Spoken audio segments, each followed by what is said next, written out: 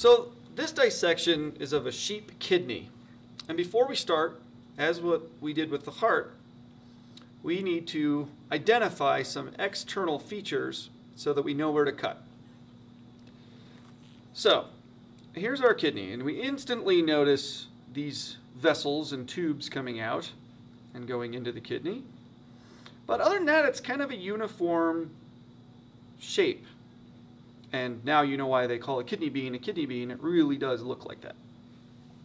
So here's our hilum or hilum, where all of our vessels are entering and exiting. So we're going to make a coronal cut the same way as the heart. What we're going to do is make an anterior and posterior equal halves of the kidney. So as with the heart, we take our scalpel and we're going to cut into here like so and go all the way around. Now that we've made our cut all the way around, we're going to make our cut into the kidney much like we did with the heart.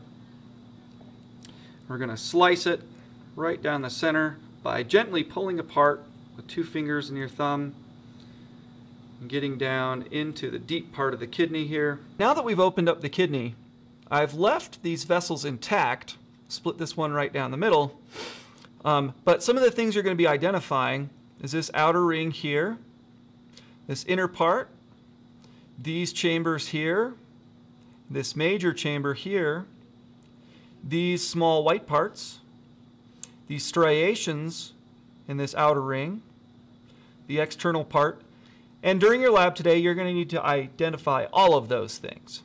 And again, same thing with other dissections. Once you're finished and you've had your TA look at all of these and quizzed you on them, you're going to be disposing of this in the big gray tub, into the bag, cleaning all your tools and cleaning the tray.